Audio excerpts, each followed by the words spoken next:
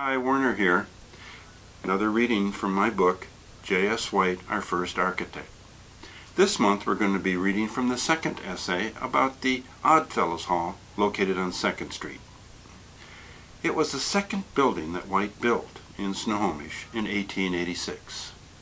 And new this month we're going to be reading off of black and white copies provided by the production house Lucia Machin, intended just for editing. It's the first round of 3. The skating rink was open last Wednesday evening for the first time in several months. The Eye, September 11th, 1886. In 1978, with membership down to 14 from a high of 250, the Snohomish Lodge No. 12 sold its historic home on the corner of 2nd Street and Avenue C. Like many of Snohomish's historic structures around that time, the building needed expensive repairs exceeding the resources of the surviving owners.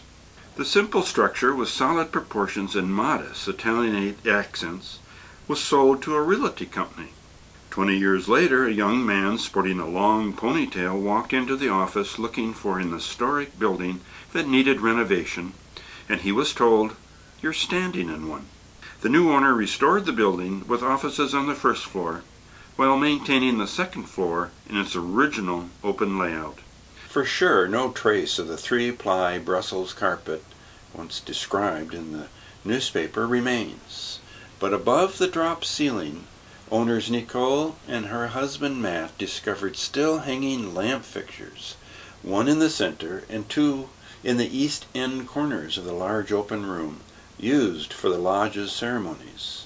The handsome burnished brass chandelier ornaments, also described in the newspaper, was replaced by an incandescent lamp that was squeezed between fluorescent fixtures when the drop ceiling was installed in the 1950s.